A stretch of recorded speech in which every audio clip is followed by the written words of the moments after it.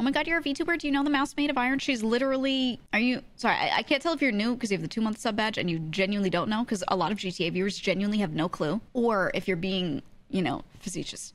Because normally I'd be like, they're being facetious. But then there are also a lot of people from that newer community that like have no clue. JK, okay, thank you.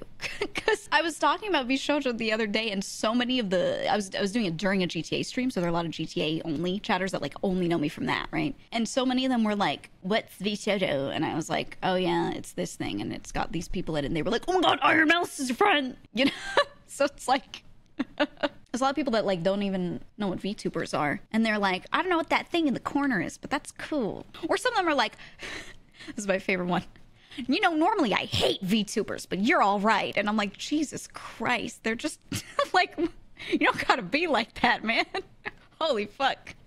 The thing is, those people never like watch VTubers, so they don't have any reason. They just like, you know, like I said it the other day, but they've been chased off of Twitter too many times by anime profile pictures, and they're a little traumatized, you know. And then they see a VTuber and it reminds them of that, and they start getting the war flashbacks, and they're like, ugh, you know, their hands start balling up into fists. So I understand actually completely where it comes from.